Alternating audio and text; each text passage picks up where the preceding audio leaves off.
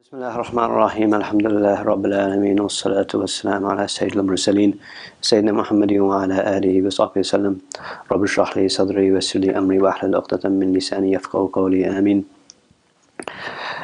اللهم صل على سيدنا محمد الفاتح لما أغلق والخاتم لما سبق ناصر الحق بالحق والهادي إلى صراطك المستقيم وعلى آله حق قدره ومقداره العظيم. اللهم افتح علينا فتوح العارفين ووفقنا توفيق الصالحين وانفعنا اللهم بالقرآن والذكر الحكيم. اللهم علمنا ما ينفعنا وانفعنا بما علمتنا وزدنا علما وعملا متقبلا بوجهك الكريم يا أرحم الراحمين. Alhamdulillah. So Ramadan is nearly upon us, alhamdulillah, again this year in a little bit over a week now, inshallah. Today we'll be talking about the purpose of fasting, so not so much about the rulings of fasting. Inshallah, most people already know that or are able to find a means to review that or to learn that if they don't already know it. But as everything in our deen isn't just ahkam, it's not just rulings, it's not just law. Everything in the religion has a purpose, and so when we learn fiqh, when we learn the rulings of fasting, when we learn the rulings of prayer, when we learn the rulings of going on Hajj, a lot of times these things can feel arbitrary. It's for many people, following religion feels like there's minefields everywhere, and you just have to navigate around the minefields, and people will tell you where to go. So long as you avoid certain things, you're all good. You're all good with God, and then eventually into afterlife, you'll get your reward. But that's not really what religion is. That's someone who's doing the bare minimum. But it's not what the vision of Islam is. It's not what the vision of what Allah intends for us is. And so you see in the Quran many instances where, yes, there are ayat, there are ahadith about the rulings pertaining to our ibadat and pertaining to our actions and to our commerce and so on and so forth. But there are also verses related to the purposes of them as well. And so for example, salah, prayer, Allah says about it, وَأَقِيمُوا الصَّلَاةَ لِذِكْرِي. Establish a prayer for my remembrance.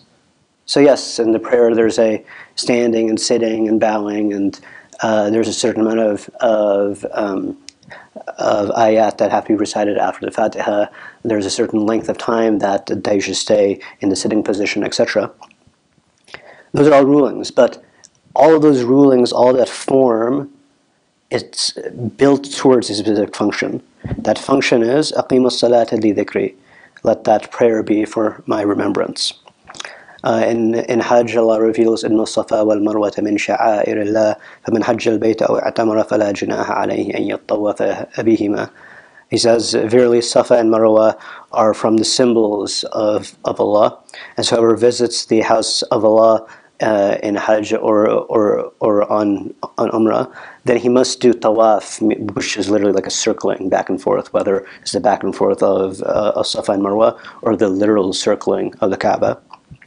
Then he must do tawaf regarding those two. And so the purpose here is sha'ar. This is a symbolic ritual. We're following the footsteps of our father Ibrahim alayhi salam, and going through this act of pure ibadah. Right? Allah says, وَمَا خَلَقْتُ الْجِنَّ وَالْإِنسَ إِلَّا لِيَعْبُدُونَ. I didn't create a jinn or mankind except to worship me. And so part of the purpose of Hajj and Umrah is for the intellect to do sajda. It's part of the purpose that there's a lot of rituals that we don't understand, and it's the fact that we do ibadah anyways. We come to Allah in a state of labbaik, at your service, putting the head down and not asking questions. That's part of the purpose of Hajj. The purpose of zakat is twofold. One comes in hadith and one comes in an ayah. One is to remove the quality of stinginess from the heart, and the other one is for a redistribution of wealth and a recognition that those who are poor aren't just poor because they haven't worked hard enough. A lot of times this is what Allah has apportioned for different people. Some people are fortunate, and so they become more wealthy. Some are less fortunate, and so they're poor. And so the Prophet ﷺ says in a hadith, فَأَخْبِرْهُمْ أَنَّ اللَّهَ قَدْ فَرَضَ عَلَيْهِمْ صَدَقَةً تَأْخُذُ مِنْ أَغْنِيَائِهِمْ فَتُرَدُّ عَلَى فُقَرَائِهِمْ. Tell them that Allah has obligated on them sadaqah, obligated upon them a charity, to be taken from the rich amongst them and to be returned, meaning it wasn't actually theirs to begin with, to be returned to the poor amongst them. And so that brings us to Sawm, that brings us to fasting. What then is the purpose of fasting? All these rulings that we learn about fasting, what's its aim, what's the function that it serves?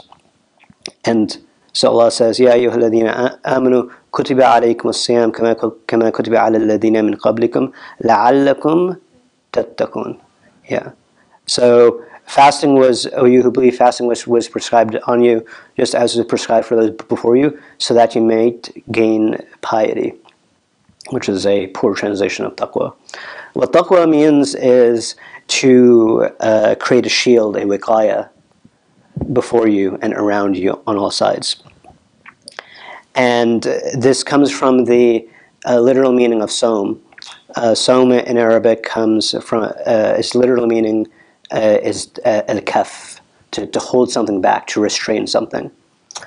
And so fasting is about restraint. Fasting is about holding back, which is why we hold ourselves back from food and drink and a number of other prohibited things.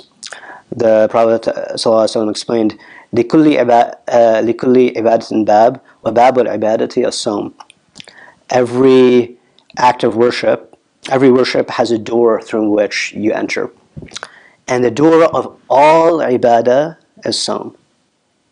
The door through which you enter into worship of Allah in the first place is fasting. Because to begin to worship Allah, you first need to separate yourself from everything else. In other words, there's a legal principle in Islamic law that دَفْعُ الْمَفَاسِدِ مُقَدَّمٌ عَلَى جَلْبِ الْمَصَالِحِ.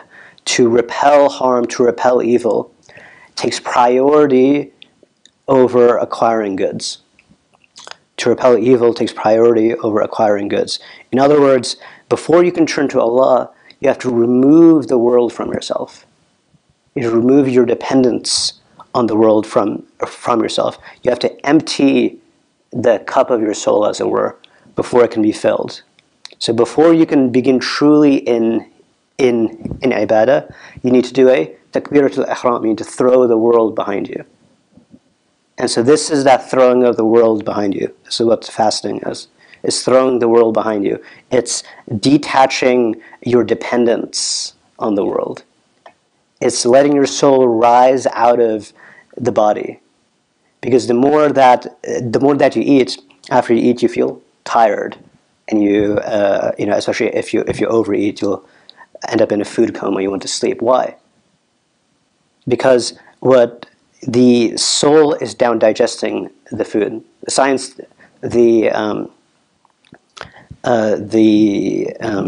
what you learn in science of anatomy and biology and how all the systems work is describing how the soul is digesting the food. But what scientists can't infer is the existence of the soul in the first place, because it's not material. It's not something that can be sensed through instruments. And so it's the soul digesting the food. And so it's already occupied, engaged with the body. And so it's not free to look towards the angelic realm. And the human being is a mixture of soul and body. The body is from this realm, the body is from the earth, and the soul is from the angelic realm. So long as the soul is looking down at the body, so long as the soul is engaged with the body, it can't be looking up. Just like if I look down right now, I can't see what's above me. And if I'm looking up, I'm not looking down. If the soul's gaze is upwards, it can't be looking downwards. If the soul's gaze is downwards, it can't be looking upwards. If you're eating, then you're digesting, then the soul is occupied in that. And so when we say that the soul is kaf, is to restrain yourself, is restraining your dependence on the body in order to free the soul. In order to free the soul. That's what tattaqun means in the ayah. In other words, when the body is weakened, the soul is strengthened. As a khulasa of what we're saying. When the body is weakened, the soul is strengthened. I want to qualify that though. There's, when it comes to religion, you often have two types of people. One type are the reluctant followers of religion, who generally want the rulings of religion to be very permissive and just want to do what they want to do. They just want to follow their own whims and desires and whatever. But oftentimes when a person takes on the label of being religious, they move from one extreme to the other extreme. So they go from extremely permissive to extremely strict on themselves.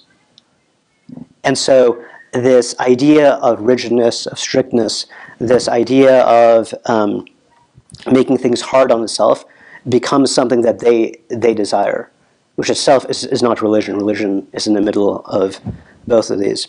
And so when they hear something like this, that when the body is weakened, then the soul is strengthened, then they'll go to the opposite extreme. Okay, fine, let me fast all the time. Let me never eat anything. Let me completely exhaust myself. And then my soul will be strengthened. And you see this historically in medieval Christianity, especially. Monasticism embodied this extreme, not ideal, but this extreme view that we should be complete ascetics. We should completely divorce ourselves from the body. That the flesh and material and the world is completely hateful. It's loathsome. It's not something that Allah has blessed in a way. And so they tried to deny themselves the body. They never got married. They never ate. They lived completely separate from society. That leads to another extreme. This extreme is also dangerous. And the danger of that is just like when you overeat, your soul becomes engaged with the body and can't think, you can't work, you can't read Quran, actually reflect on the meanings of the Quran. On the other hand, if the body is too weak, then can you think about anything? Can you worship? No. Because the soul is now occupied with the absence. Because the soul can't be completely separated from the body. And so now it feels hunger, and it's starving. And the soul is entirely focused on the body needs something, the body needs something. But at the same time, this person who's obsessed with this rigidity and strictness in religion, he will think, well, oh, it's fine, this is what I need to do to divest myself of the body. And so neither actually serves its purpose. Each one results in a different... each one fails its purpose, because in either case the soul is going to be occupied with the body itself. It won't be free to look upwards, to gaze at Allah, to understand what Allah is telling us in the Quran and the Sunnah, and so on and so forth. This is basically, a lot of this is part of ancient wisdom as well. Plato famously said, while debating the people that he debated, the difference between me and you is that you live to eat and I eat to live. What do you mean, eat to live? Because life isn't about eating. Life isn't about just enjoying food and enjoying material desires. There's a higher purpose to life.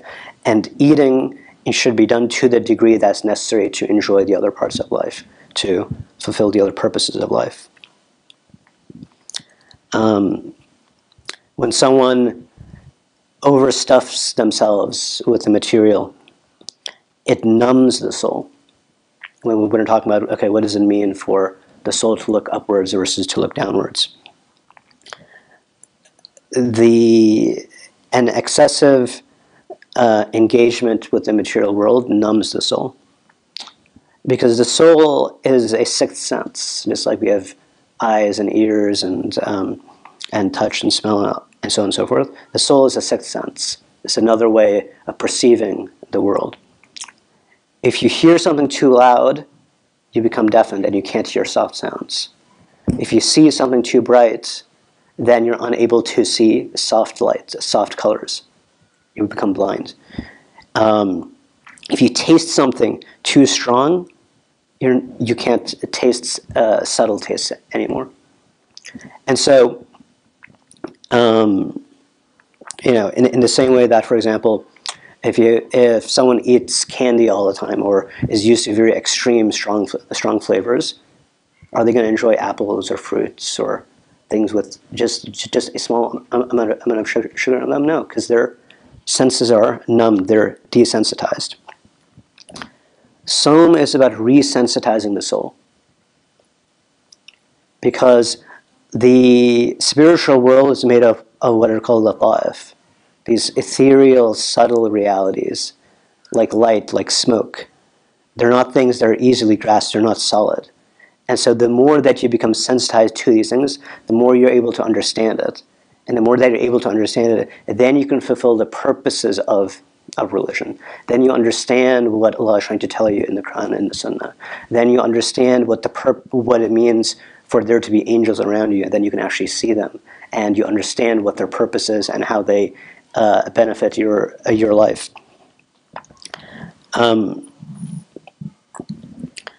Allah says in the Quran, يُرِيدُ اللَّهُ بِكُمُ الْيُسْرَ وَلَا يُرِيدُ بِكُمُ الْعُسْرَ. Allah intends ease for you. He doesn't intend difficulty for you. And that's a summation of what Sawm is. Sawm is about easing life for you, making it better for you. Allah intends ease for you. This verse doesn't mean that whatever I find easy, I'll do because that's only what God wants. And if I find fasting difficult, then let me just take a day off because I'm working today all day and it's too hard for me. What the verse is saying is what Allah has intended for you, in other words, what He's decreed for you already, know that that's already in your best interest. Know that that's already ease for you, even if you can't see it. Even if you think ease is somewhere else. Even if you think that, oh, this is so difficult right now, this is so weighty right now. What Allah is showing you is the full scope, the full consequences of your action, not just the immediate feeling that you do from whatever action that you're doing.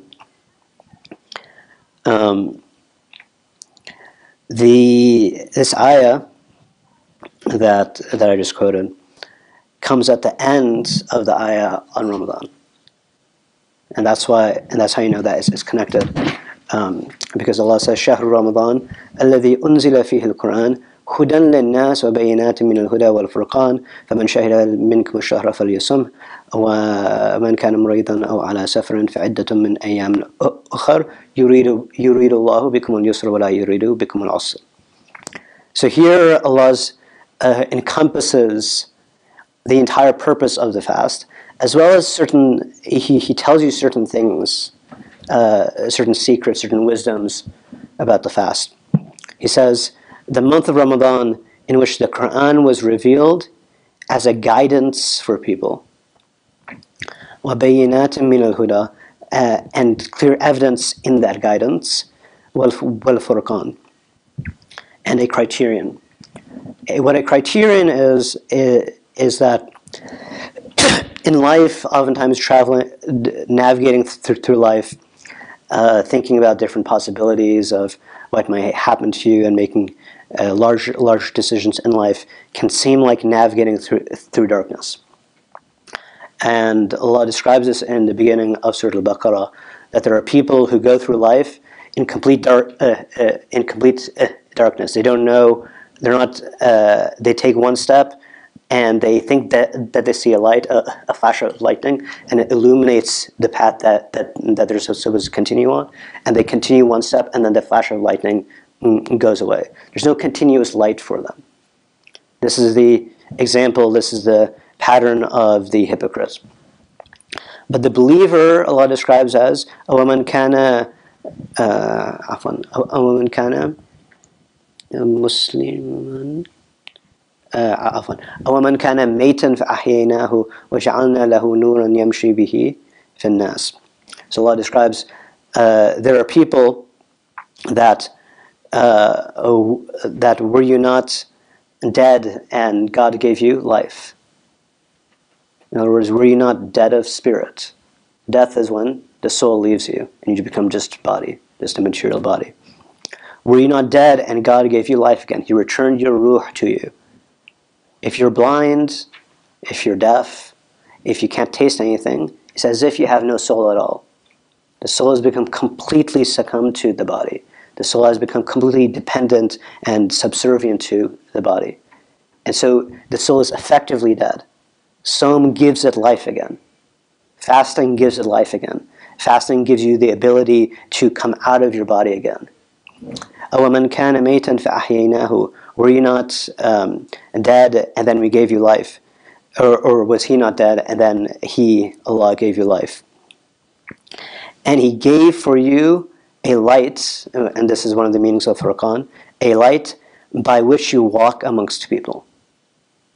Give you a light by which you walk amongst people. This is the light of wisdom and knowledge of understanding that in the darkness of life, when you don't know what you're doing, when things seem confusing, or when things are not clear, you have a guidance. Not just a guidance of, okay, let me look in the Quran and see if there's any guidance for me, but there's intuitive knowledge that the believer has, someone who's practicing his faith to the fullest. He has intuitive knowledge of what does God desire from me in every moment. And he recognizes that whatever God desires from me is already in my best interests. Yuridullahu bikumul yusr. Allah desires ease for you. And so he gives you this light, and suddenly it's all clear. Suddenly it all makes sense. Suddenly questions of like the problem of evil, why did God allow suffering in the world, isn't a question anymore. It's clear to you now. Why are the people in Gaza suffering so severely after so many decades of resistance? Oh, there's a plan behind this. Suddenly all of the vicissitudes of life that make us feel like you're drowning in an ocean, they make sense to you. You understand what Allah desires, what Allah is intending from His plan. This is the light that, this is the Furqan that Ramadan brings to the believer. And then Allah describes, so whoever sees the moon, then let him fast for the month. And whoever is sickly or on a journey, then let him complete that portion from other days. Allah intends ease for you and does not intend difficulty for you. And then he continues, and he intends for you to complete the number of days. Because there's a wisdom in fasting 29 or 30 days specifically, which sort of gets into the Arabic numbers and letters and things like that. Which is a bit complicated to explain right now. But there's a wisdom in fasting 29 or 30 specifically. And so even if you miss some days, Allah obligates on you 29 or 30, because that's the completion of Ramadan. وَلِتُكَبِّرُ اللَّهَ عَلَى مَا هَدَاكُمْ. And for you to glorify Allah for what He guided you to. What did He say at the beginning of the ayah? That the Quran was a guidance for mankind. In other words, this is also the month of the Quran. In reading the Quran, you will gain what you need for light in this life. And when you gain it, then you will glorify Allah for that wisdom, for that understanding that you gained that you didn't have before, for clearing all that confusion from you. وَلِتُكَبِّرُ اللَّهَ عَلَى مَا هَدَاكُمْ وَلَعَلَّكُمْ تَشْكُرُونَ. And that you might be grateful for what Allah gave to you. Now, part of what we gain gratitude from in Ramadan is realizing that our dependence on Allah, and that our dependence on Allah, our sole dependence on Allah, frees us from our dependence on other things. Something you often hear repeated over and over again is that, well, especially when talking to non-Muslims, they'll ask, why do you fast? And we say, well, we fast in order to feel solidarity with the poor, with the miskin, which is true, but it doesn't really get at the heart of what's going on. Somebody who's poor will fast every day. Like there's a man, a Sheikh Fal in Medina who we met from Mauritania. He lives essentially in a room maybe the size of this, maybe twice the size of this platform. That's it. In the poorest conditions you can imagine. He hasn't received new things until recently for decades. It looks like a place. It looks like the home of the homeless, except that he literally just has a building, a room in which he lives. But otherwise, you would consider him homeless. He fasts every day. Fasts because he doesn't have food otherwise. All the food that he gets is from food that people bring him in the masjid. Then oftentimes he distributes the extra food. He doesn't keep it for himself. That sort of a person, he's miskeen. So when we say we feel solidarity with him during fasting, yes, you feel solidarity with him. But his state is all of our states in reality. His outward state is always being in need of Allah. He doesn't know where his next meal is going to come from. He doesn't know if he's going to have food tonight. He doesn't know what he's going to eat. All he does is go to the masjid and worship, and his rizq comes to him as Allah intends. And that's the reality for all of us. The only difference is it appears to us that we have means. It appears to us that things happen because we gain a paycheck, and that paycheck pays for our food, and then somebody cooks our food, and we go to the grocery store or we go to a restaurant, and that all these means are what's giving us sustenance. And that, if the food isn't cooked one night, then you'll get angry at the person who is supposed to cook it. Or if you don't get your paycheck, then you start worrying about, okay, how am I going to feed myself? How am I going to live? How is my family going to live? All of that worry about rizq, all of that worry about where's my sustenance, where's my food, where's my housing going to come from? Because we don't realize we're miskeen in the first place. We are in the same state as Shaykh Fahd. Just his outward matches his inward, and our outward deceives us from our inward reality. The great sage Ibn Atala Secondary says, فَاقَتُكَ لَكَ ذَاتِيَ. Your dependence is intrinsic, is essential to you. It's what makes you human, your dependence on Allah. And so we are grateful to him, we're grateful to Allah that he made us dependent on him, because we don't need the food. We don't need the drink in reality. When you, outside of Ramadan, if you miss a meal, you start worrying, oh no, where's my food going to come from? I'm hungry, I have to eat, I have to go somewhere, I have to figure out what I'm going to do. Same thing in Ramadan during lunchtime. There's no worry. There's no worry. You don't need the food in the first place. It's just an illusion. And so this month is revealing that reality, that you're free of need of these things in the world, and that your only dependence is on Allah. Alhamdulillah, you realize you're not dependent on people. People aren't as merciful as Allah is. People can be nice, people can have good characters, some of them at least. But you realize oftentimes in difficult times, or if they're in difficult times, then very few people really retain those good qualities.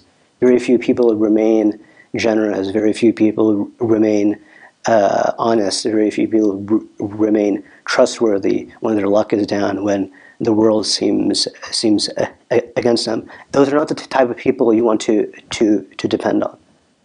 You want to depend on the person, on He, Allah, who is without need, on the person whose wealth is plentiful, who has everything, and so he can give Azza wa Jal freely without any fear of poverty. And so this is one of his attributes, right? In a hadith, the Prophet ﷺ says, but it's a hadith Qudsi, so it's said on the divine tongue. He says, "As-sawmu li wa ana ajzi bih, fasting is mine. Allah says, fasting is mine, and I reward it. Everything else that we do is not ascribed to Allah. What does it mean, fasting is mine? Because all things go back to Allah. And they don't go back to Allah in the sense of it benefiting Him or harming Him. They go back to Allah in the sense that they're accepted or not accepted by Allah. So what does it mean, fasting is mine? What Allah is telling us is fasting is an attribute of mine. I fast just as you fast. Except the fasting of Allah is eternal. The fasting of Allah is everlasting. Because He doesn't need food or drink, and that's what fasting is. It's the lack of dependence on the world. And Allah does not depend on the world. He fasts. And so He graces us with this ability to acquire His attribute, to become like Him in a way. Not anthropomorphically, but in a figurative way, to become like Him. Just as He is without need of food or drink, He allows us to be without food or drink by us depending on Him and not depending on the food or drink in the first place. You gain, in other words, you gain self-sufficiency, which is what we've been talking about, what fasting really is. Fasting is self-sufficiency. You gain self-sufficiency by Him sufficing you. And so you are self-sufficient of the food, you're self-sufficient of the material world, you're self-sufficient of other people, you're self-sufficient of their opinions and what they will do to you, and whether they are acting in your interest or not acting in your interest, and so on and so forth.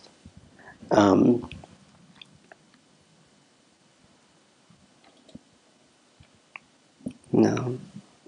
Any questions or anything? I think it's probably close to the break time. 4:30? Yeah. 4 o'clock. Oh, never mind. We still have time. Okay. That's about the purpose of fasting. What does it mean? What's the significance of it? How does it tie to how it affects the soul and the body? And why has Allah decreed it and prescribed it for us in the first place? But to implement this means, like we said at the beginning, that we don't treat fasting as just an exercise in fulfilling our obligations and then we're done with it at Maghrib time. To achieve a lot of these things that we're talking about means that you begin fasting not just a minimum fast, but a little bit more, the way that the Salaf al-Salih and the Salihin would fast. And their fasting included more than just the bare minimum. And so there's some practices that are recommended. So I wanted to read a little bit from one of my teacher's books, Shaykh Abdurrahman Hafidhullah, on what those practices were and how to achieve this self-sufficiency and this lack of dependence and this restraining of the self and of the ego so that the soul might be free. So Bismillah. He says here, Bismillah ar-Rahman ar-Rahim, alhamdulillah rabbil alameen, wassalatu wassalam ala sayyidil mursaleen, sayyidina Muhammadin wa ala alihi wa sahbihi sallam. قال المصنف حفظه الله تعالى ونفعنا الله به وبكم في الدارين آمين. وأما الصوم الخصوص وهو صوم الصالحين فهو كف الجوارح عن الآثام وتمامه بستة أمور. So there's 6 practices amongst the fasting of the righteous, meaning people, the righteous isn't just a word for people who outwardly display the signs and marks of piety. The righteous are those who live Islam to the fullest, who gain the fruits of Islam along with just its practice.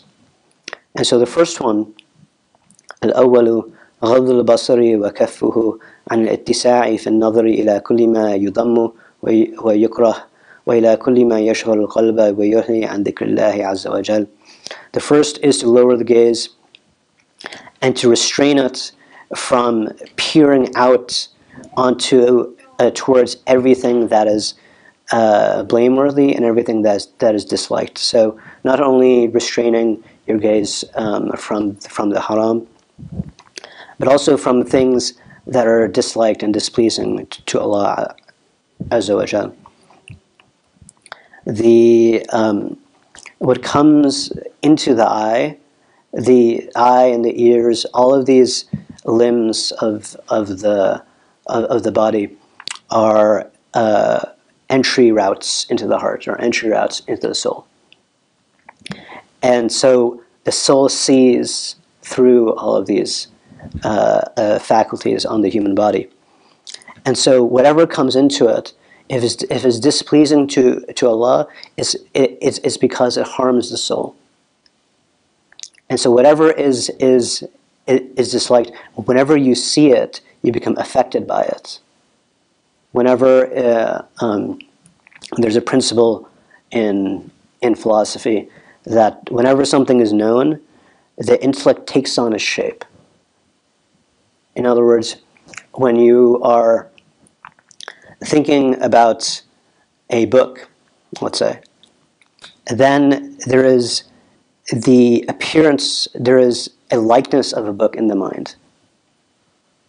Right? When you're seeing, just like when you're seeing something with your eyesight, in the back of the eyeball, there's an image that's reflected of the object that you're seeing. Similarly, in the soul, whenever something is known, its image is cast onto the back of the soul. And so it takes on that shape, it takes on that image, and is affected by it. Whenever the soul sees something, it becomes aware of it, it becomes familiar with it. And so the more that you see things that are harmful to yourself, the more it becomes normalized to you. For example, if you scroll through YouTube all day and your YouTube or other things, and the stream and the videos, the video feed that you have is full of images of different things that are disliked, or calling you to follow your desires or follow your lusts, then that idea becomes normalized for you. It's not as despicable. It's not something that you immediately recoil from, or like, oh, that's disgusting. That's not something I want to do. Why? Because the soul has become normalized to it. It's seen it over and over and over again until it just becomes the habit of the soul. This is why the Prophet ﷺ said, "An-nadratu sahman masmuman min sihami iblis la'anahu Allah."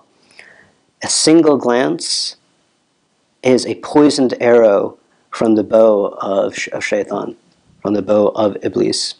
فَمَنْ تَرَكَهَا خَوْفًا مِنَ اللَّهِ آتَاهُ اللَّهُ عَزَّ وَجَلَّ إِيمَانًا يَجِدُ حَلَاوَتَهُ فِي قَلْبِهِ. So whoever leaves that gaze of something he wants to look at, but he knows is displeasing to Allah, whoever leaves it out of fear of Allah, Allah rewards him. Allah gives him faith, and he finds the sweetness of that faith in his heart.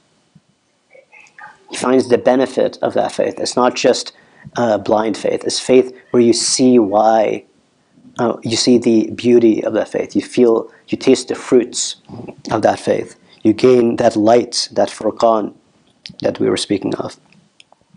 So that's the first practice, to restrain your gaze from things that are displeasing to Allah Azza wa Jal.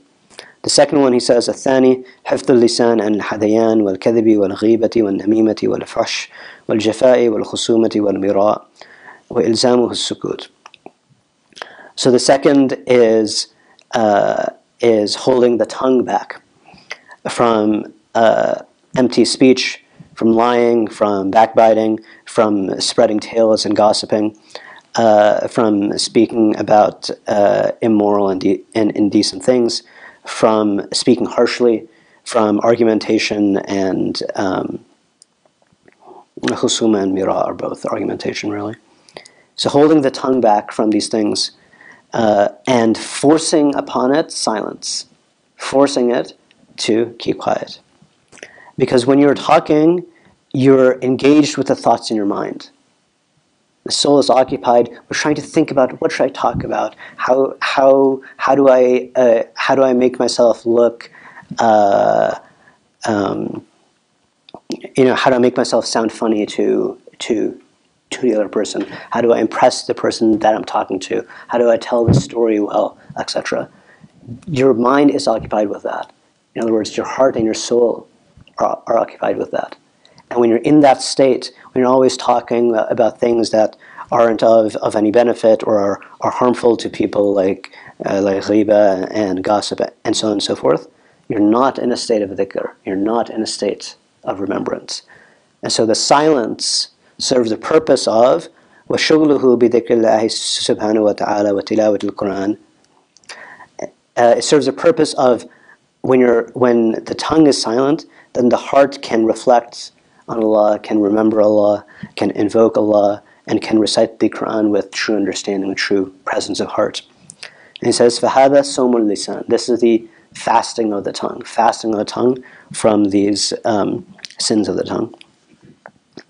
And again, there's a hadith narrated about this. إنما الصوم جنة فإذا كان أحدكم صائما فلا يرفث ولا يجهل وإن امرؤ قاتله أو شتمه فليقل إني صائم إني صائم. Right? It's recommended that whenever somebody's insulted or a person tries to fight with him while you're fasting, what do you say? I'm fasting. I'm fasting. I'm not going to respond to you. Because fasting is the shield. As-sawmu jannah. And so you're supposed to protect yourself from your own ego. Like we said, the other person who's fighting you, the other person who's insulting you, he in reality has no effect. He's just an illusion. Allah has placed him there to test you.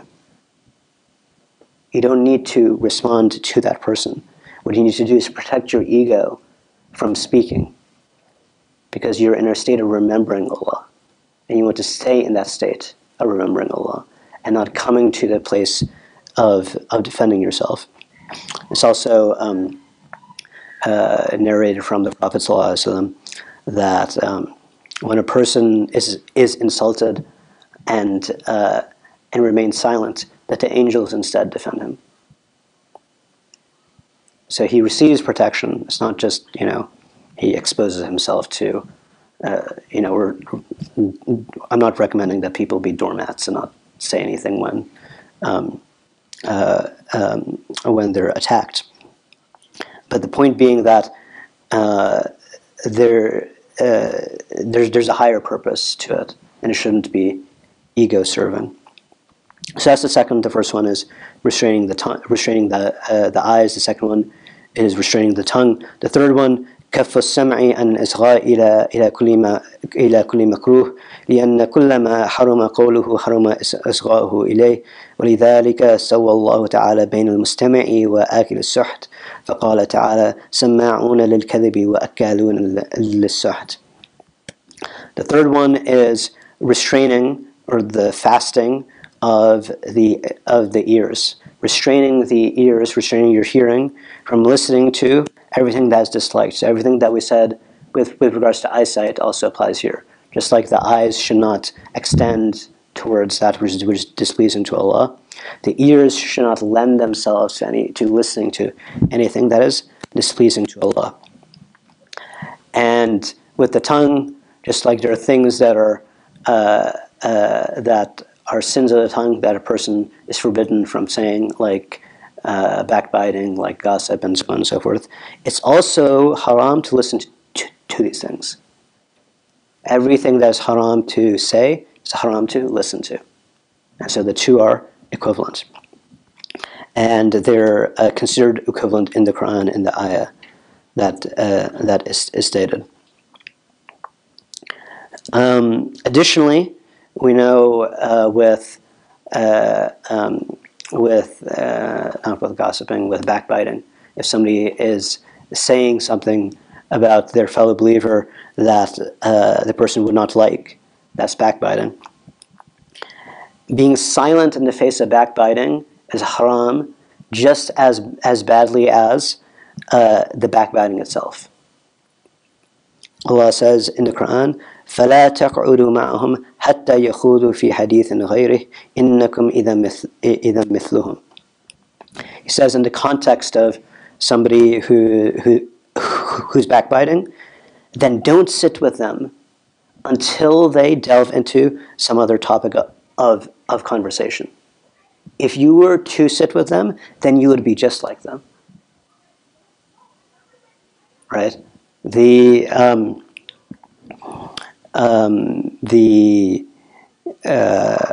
backbiting, ghiba, we all know, is like eating the flesh of your brother. Not just the person who's saying it, but the person who's listening to it as well.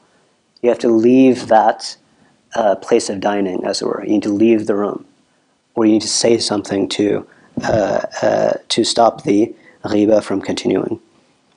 So those are three. It sounds like the adhan's going off. So inshallah we'll pray and then come back. And then there's just three more after that, inshallah. Wa sallallahu ala Sayyidina Muhammad wa ala alihi wa sahbihi wa sallam. Bismillah ar-Rahman ar-Rahim. Alhamdulillah Rabbil Alameen. Wassalatu wassalam ala Sayyidil Mursaleen. Sayyidina Muhammad wa ala alihi wa sahbihi wa sallam.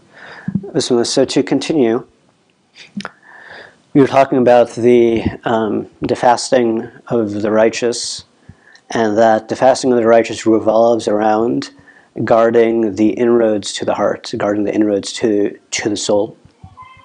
Because the point of fasting isn't just getting hungry or getting thirsty. The point of fasting is to free the soul.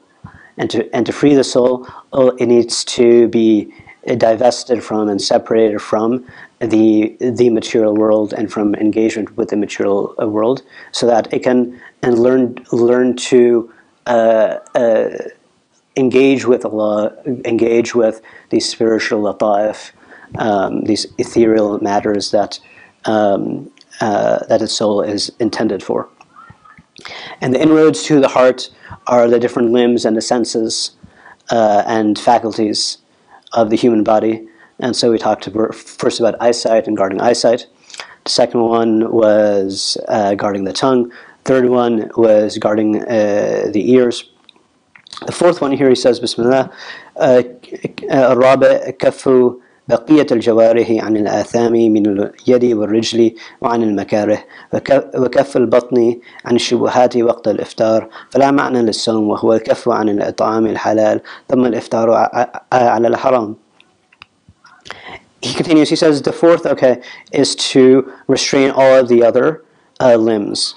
And so this includes your hands, your feet, your tongue, your eyes, your ears, your stomach, and your genitals.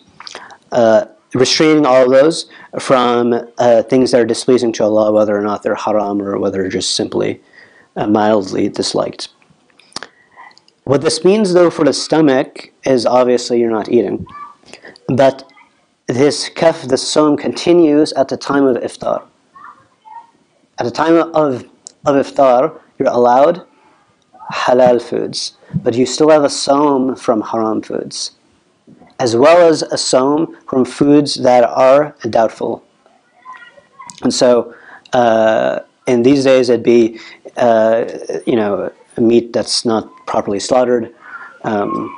It would include food if somebody has a profession or a job that is not valid and allowed by Islamic law. Then the food that you're eating, if it's from that risk, then that would also be considered food that is doubtful.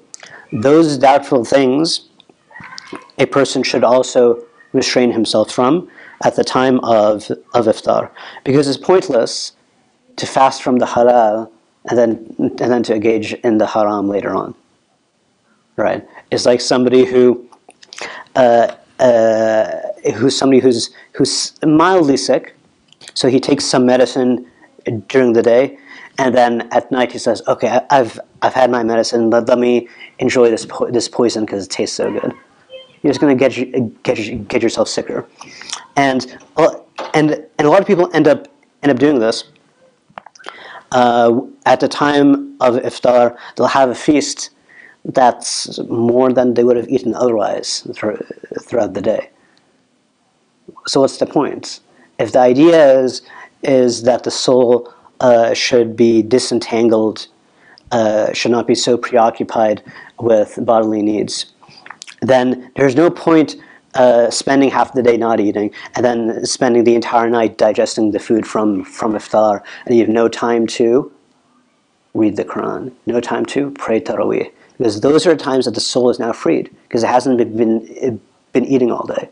That's the time when you can take advantage of what you gain during the day at night.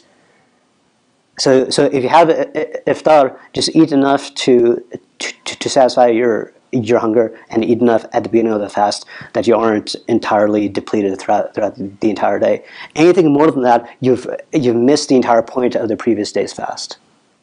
The night is when you take advantage of what happened during the day. The Prophet ﷺ said, "Kam min sa'imin laysa lahu min sawmihi illa al-ju' wal-'atash." How many people fast, and yet they gain nothing from the fast except hunger and thirst? Because they miss the point of the fast. They eat too much after the fast. And so scholars say this is somebody who eats the haram, somebody who breaks his fast on the flesh of his brother by ghiba, by backbiting, or somebody who eats excessively at the time of iftar. And he says here, وَكَيْفَ يُجْتَفَادُ مِنَ الصَّوْمِ قَهْرُ عَدُوِّ اللَّهِ وَكَسْرُ الشَّهْوَةِ إِذَا تَدَارَكَ الصَّائِمُ عِنْدَ فِطْرِهِ مَا فَاتَهُ صَحْوَةَ نَهَارِهِ وربما يزيد عليه في ألوان الطعام حتى استمرت العادات بأن تدخر جميع الأطعمة لرمضان فيؤكل من الأطعمة فيه ما لا يؤكل في عدة أشهر ومعلوم أن مقصود الصوم الخواء وكسر الهوى لتقوى النفس على التقوى وتصفو الأخلاق ويتنور الباطن, which is essentially what I was just saying. He says, how can he gain from the fast controlling and mastering this enemy of God, the enemy of God being his own ego, and to break his desires, to break the control that his desires have over him? If the person who's fasting makes up when he breaks his fast what he lost in the middle of the day. And then he says, and a person might even exceed what he would have eaten otherwise. He might exceed it in terms of the variety of foods that he would eat. And so he talks about his time that has become the habit of people to store up all sorts of food and types of food specifically for Ramadan. They only eat pakora during Ramadan. They have specific foods for Ramadan just to enjoy that time. And so he'll eat in 1 month what he won't eat in many months. So people gain weight during Ramadan rather than losing weight during Ramadan. Even though it's known that the purpose of fasting is to empty the self and to break the desires, so that the soul is strengthened in its ability to have piety. So he says, فَرُوحُ الصَّوْمِ وَسِرُّهُ تَضْعِيفُ الْقُوَى الَّذِي هِيَ وَسَائِلُ الشَّيْطَانِ إِلَى الْقَوْلِ إِلَى الشُّرُورِ وَلَنْ يَحْصُلَ ذَلِكَ إِلَّا بِالتَّقْلِيلِ.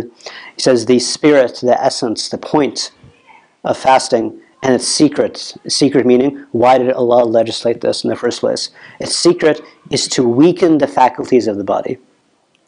The faculties of the body that are the inroads of shaitan into the heart. Right? It's said that in Ramadan, shaitan is imprisoned. He is confined. Not just literally confined, but he's confined because he can't enter into the... He has his own som. He has his own kaf, right? His own restraint. He's restrained. He's restrained by your fasting. You restrain him because shaitan only acts on you through your eyes, through your ears, through your food, through your stomach. But if all of those have been protected through these practices that we're talking about, then shaitan has no inroad to you. He has no ability to affect you. And someone who practices this during Ramadan then is able to practice outside of Ramadan. He's gained a shield. He's gained a taqwa. Taqwa is a shield, like we mentioned at the beginning. He's gained a shield from the shaitan outside of Ramadan by practicing it in Ramadan as well. So these inroads that shaitan has, they're all weakened. Inroads of shaitan to drive the human being to evil. This only happens by lessening the amount of food that you eat overall. And then Imam Sha'rani, he mentions that, what does it mean to diminish your food? It means that you should feel a hunger in excess of what you normally feel. Meaning there's a normal type of hunger that we all feel throughout the day, just between meals. If that's the only hunger that you're feeling, then your soul isn't being separated from the body any more than it normally would. Hunger is a sign that the ego is being forced to separate itself, and so you should feel a little bit more hungry than you normally do. It's a good sign that your ego is being restrained. There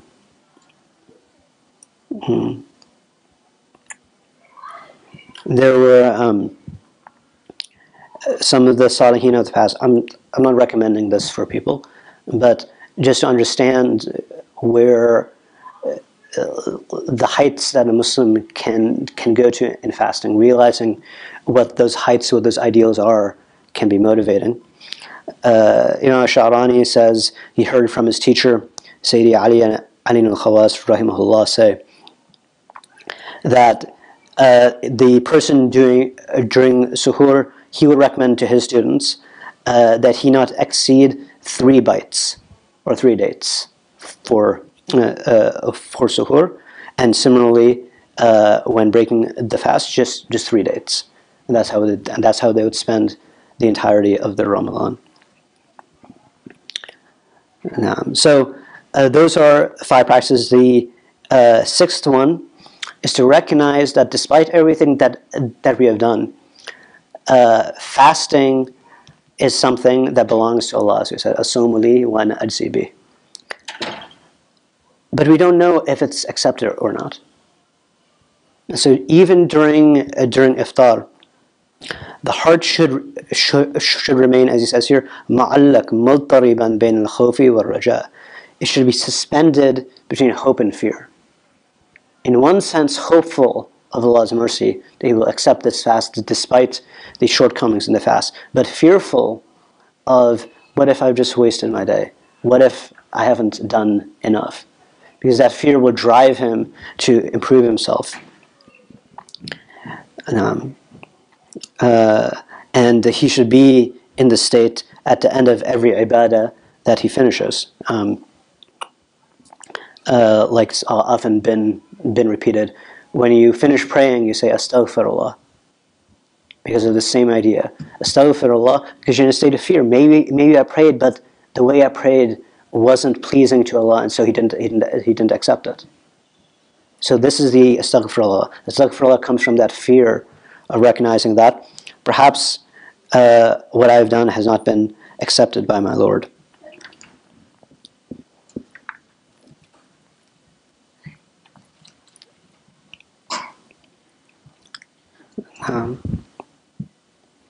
And then he talks about here the meaning of Sawm being one of the attributes of Allah. So we'll just read it. قال الإمام الشعراني رضي الله عنه: الصوم وصف من أوصاف الربوبية لا يتصف به إلا الكامل على الكمال إلا الله الذي يطعم ولا يطعم، كما قال في الحديث القدسي: الصوم لي وأنا أجزي به، فأضافه إلى نفسه أي لا يتصف به أحد إلا الله، لأنه الغني عن الأكل أبد الآبدين ودهر الداهرين المنزه عن جميع الأغراض الشهوات أزلا وأبدا. He says, Sawm is one of the traits, is one of the names of Allah. It's one of the traits of His Lordship. Lordship meaning that Allah being a Lord is what makes us an abd. So it's one of His traits that makes Him deserving of our worship. The fact that He is Sa'im, the fact that He Azza wa Jal can be called fasting. And none possess the trait of fasting in its perfection and its fullness, except for Allah, because He gives food, He feeds people, and He is not fed. As comes in the Hadith Qudsi, Sawm is mine, fasting is mine, and I reward it. And so He, Azza wa Jal, ascribed this trait to Himself. In other words, none are described by it. It doesn't apply to anyone in reality and in fullness except to Allah Azza wa Jal, because He is free of needing to eat for all of time and everlastingly, transcendent of all motives, transcendent of all desires, transcendent of all appetites, for all of time. ففرض الله الصوم على عباده كسرا للشهوات وقطعا لأسباب الاسترقاق والتعبد للأشياء. And so Allah obligates fasting upon His slaves to break their desires so that we become like Him in a way, like we said, not anthropomorphically, but just like Allah does not have desires, He's transcendent, He rises above desire. He does this in His essence. We have to work towards this. And so He gives us fasting to break our desires and to cut off these causes of being enslaved and captive to things, to truly realize the meaning of being an abd for Allah alone and not an abd to things. والصوم يقطع أسباب التعبد لغير الله تعالى ويورث الحرية من الرق للشهوات والمشتهيات لأن المراد من الإنسان أن يكون مالكا للأشياء وخليفة فيها لا أن تكون مالكة له لأنه خليفة الله في ملكه. Because what is intended and desired from the human being, what Allah intends for us, is that we be masters of things, and that we not be mastered and controlled by things. We're meant to be khulafa on this earth. We're meant to be vicegerent representatives of Allah on this earth. What that means is we should have mastery over things, and that we should not be controlled by things. This is one of the things that Allah has honored us with. لَقَدْ كَرَّمْنَا بَنِي آدَمَ. We have ennobled the children of Adam with this status of khalifa, with the status of being a vicegerent, somebody who's responsible for the earth and representative of Allah on it. فإذا كان هذا سر الصوم عند أرباب الألباب وأصحاب القلوب فأي جدوى لتأخير أكلة وجمع أكلتين عند العشاء مع الانهماك في الشهوات الأخرى طول النهار. And so if this is the secret of fasting according to the masters of the heart and the possessors of insight, then what point is there to delay eating one meal or two meals until the nighttime if one is fully engrossed in their other desires for the entirety of the day? What have they done? They've missed the entire point. All they've come to Allah with is this form, this empty box, without the purpose. The purpose is to come to Allah, is to serve Him in the manner that He asks us to serve Him, in a manner that's in our best interests, not just to arbitrarily follow rulings because we hope not to be punished and one day gain something in the afterlife.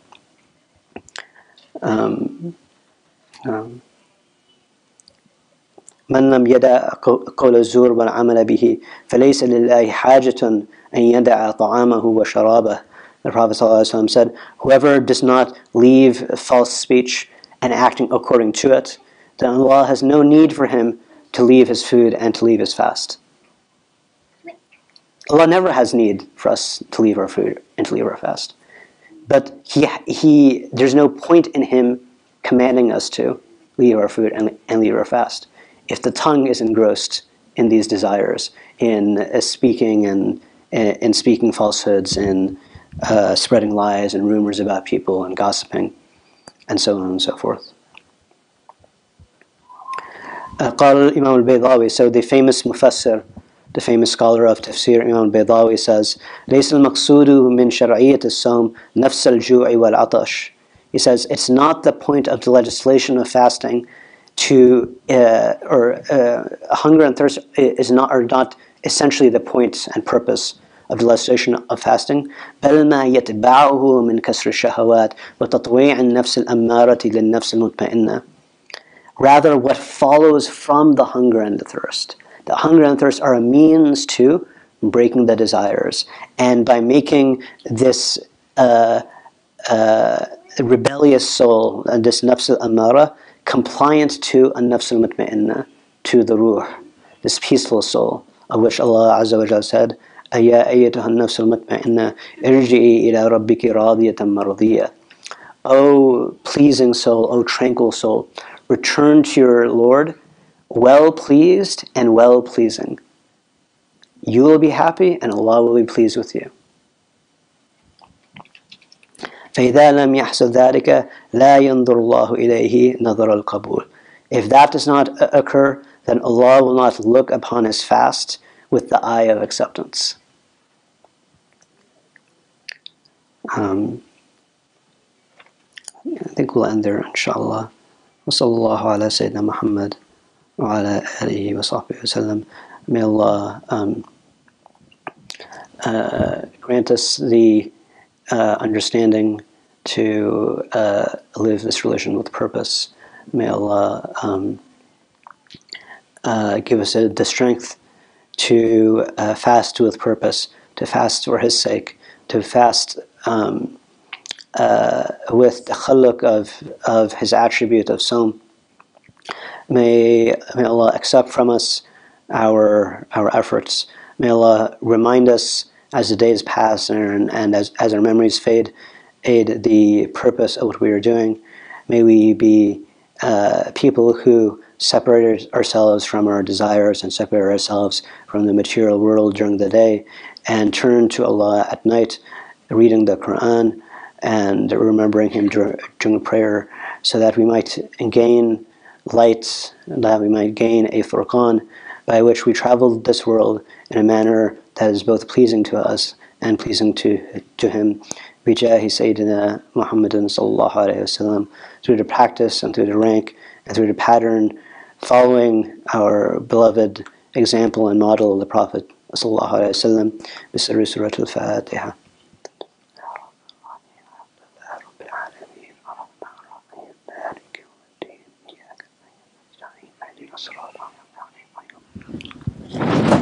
Ameen. Does anyone have questions about anything or fasting? No. Go ahead. You explained earlier, can you explain one more time? Sure. The hadith Qudsi, where Allah said that fasting is for me. Mm-hmm. What does it mean when you specify that fasting is for me? Why Yeah. do you fast? Like when we also pray, we also give zakat, we also give hajj. Yeah. Why is fasting singled out? Yeah, there's a number of ways of understanding the hadith. The way I was explaining it was, fasting is mine, just like Allah might say, mercy is mine. It doesn't mean that there isn't mercy in the world. What it means is mercy is an attribute of mine. It's something I possess. It's something I give to people. When Allah says fasting is mine, He's saying this is something that belongs to me. Just like I am Ar-Rahman, I am also somebody who is free of need of food. And in being free of need of food, I'm deserving of the name fasting, deserving of that trait of fasting. And accordingly, because it is mine, I reward it, the understanding being with a special reward that's innumerable and غير مقيف in Arabic. It's beyond understanding, essentially, of the mind. And so I give it a special reward because my abd, because my slave, has inculcated in himself an attribute that in its fullness belongs to me. I hope that helps, inshallah. Alhamdulillah. If there are no other questions, then we'll end there. وصلى الله على سيدنا محمد وعلى آله وصحبه وسلم والحمد لله رب العالمين.